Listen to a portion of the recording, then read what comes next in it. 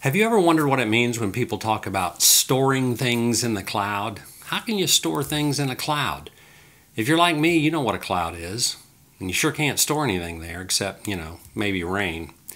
But did you know your iPhone and iPad have built-in iCloud storage?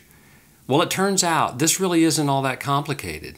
If you'd like to understand what iCloud is all about, then stick around. I'll break it down in a few easy steps.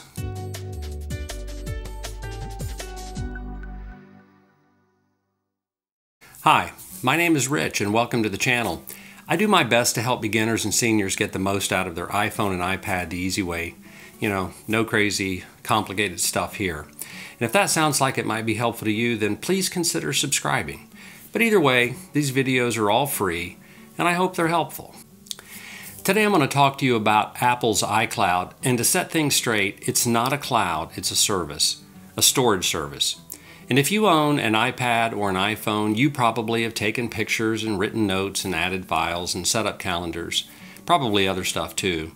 Both your iPhone and iPad have a relatively small amount of internal storage, and once that storage is full, what do? Well, what do you do when your suitcase gets full? You get another suitcase. iCloud is kind of like that second suitcase, only a whole lot more. If you have iCloud backing up your data properly, if you drop and break your iPhone or iPad, you can simply buy a new device, log back in using your Apple ID, and all your pictures, files, calendars, and such will just show up, nothing lost.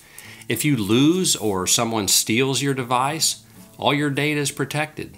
These backups stored on iCloud can be used to restore everything to your new iPhone or iPad. That allows you to be up and running as if the new device had always been yours. So in today's video, I'm going to show you three simple things. How to check your local storage, see how much you're using. How to check your iCloud storage and buy more if you need it, because, it's not free. And then how to make sure iCloud is turned on and backing up what you want to be backed up. All right, let's get started. The first thing I want to talk to you about is just how to check your local storage. And by that I mean you have things that are stored physically on your iPad and then things that are stored up in the cloud or on iCloud. And sometimes it's good to know how much space you have left on your own iPad or your iPhone. I'm using an iPad today. So to check your local storage, you simply go into Settings and you go to General. And then you go to iPad storage, and here it'll give you a little line that shows you what's being used. I have 64 gigabyte of space on this iPad, and I've used almost 50 gig of that, so I'm getting pretty full on this iPad. But the iPad gives you ways to sort of clean that up. So for example, it says you can remove older downloads from podcasts. You can offload unused apps, and you can auto-delete old conversations that are like a year old or older. And that's kind of handy, so I'm going to do that. It says right here I can save 10 gigabyte of space by removing older downloads from podcasts. So I'll click Enable.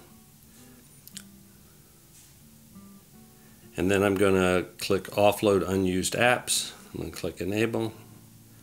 And I'm going to auto-delete old conversations. I'll enable.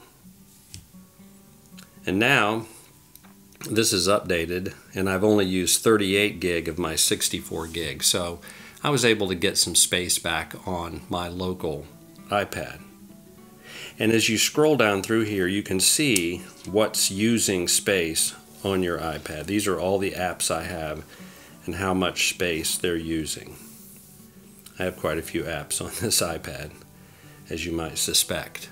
But that is how you check local storage. Okay, the next thing I want to show you is how to check your iCloud storage. So if you go back into Settings again, and you go up to your name at the very top where it says Apple ID, iCloud Media and Purchases, and you tap on it, then you'll go into iCloud. And here you can see I have 200 gigabyte of iCloud storage, and I'm using about 90 gigabyte. $89.5, so I'm not using quite half of what I'm paying for. On the iPhone and iPad, Apple gives you 5 GB of storage space for free. So most of the time, unless you have a lot of stuff on your iPad like I do, 5 GB might just be fine. That might be all you need. But sometimes you need more space.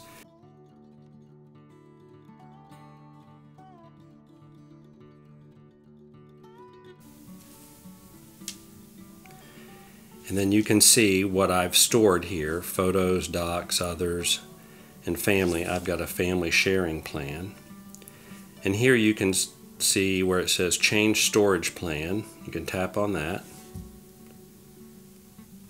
And you can see that I have purchased the 200 GB plan per month. So it's $2.99 a month.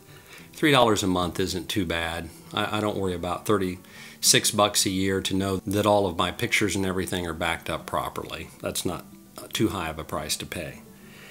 If you've purchased a plan and you're not using as much storage as you've purchased and you want to downgrade to something cheaper, you can do that too. You can just tap on downgrade options. And now I could go back to the free plan, or I could go to a 50 GB plan.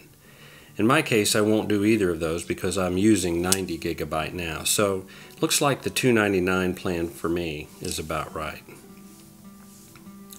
But that is how you buy more storage if you need more storage on iCloud. The last thing I want to talk to you about is how to make sure iCloud is turned on and that you're backing up the programs and the data that you want backed up. So once again, we're going to go back into settings and you'll tap on your name. Now, you're automatically logged into iCloud when you get a new phone or a new iPad and you set up your Apple ID. However, you can sign out of iCloud. And down here at the very bottom, if you scroll to the bottom, you'll see where it says sign out. If you sign out there, you're no longer connected to iCloud, and everything you have in iCloud doesn't sync back with your devices. So it's important to maintain that connection and to stay signed in. And since it's done by default, you typically don't have to worry about it. But if you're taking pictures on your phone and you realize they're not backing up or showing up on your iPad, it may be because you're not logged into iCloud. And this is where you go and check in.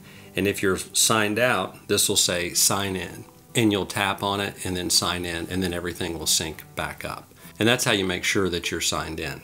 Now you want to take a look and make sure you're backing up everything to iCloud that you want to back up. Here you tap on iCloud and you see that Photos is turned on. And I think Photos is about the most important thing. There are some documents I have that are super important, but most of the time I can replace those documents, but gosh, I just can't replace a photo. So I make sure Photos is turned on. iCloud Backup, don't let that confuse you. That's just saying that iCloud Backup is turned on. iCloud Drive, that gets a little confusing too because now we have iCloud and iCloud Drive. iCloud is really like your entire filing cabinet. iCloud Drive is just like a drawer in your filing cabinet. And there you store things that just don't fit into other places very well. But I keep iCloud Drive turned on. I make sure my contacts and my calendars, my reminders, my notes are all backed up to iCloud. And that way, anything that I'm looking at on my iPad, if I'm away from home, I can see on my iPhone. Likewise, most people back up their messages. I don't. Some of these things you can just pick and choose. I like to keep track of stocks that I have, and so I back those up. And these are all of the applications that I have on my iPad, and you'll also have a list on your iPad. And if they're important to you, you can simply turn them on or turn them off by tapping the little button on the side. And that way you can pick and choose what's going to be backed up to iCloud. It's really pretty simple, and that's all there is to it. I've only touched the surface of iCloud and its deep integration with your iPhone or iPad, but this video was designed to just give you an overview of what iCloud is and how it works. And I hope it accomplished that. You know, some of this stuff can get kind of technical. Well, anyway, that's about it for this tutorial. As always, thanks so much for watching, and I'll see you in the next video.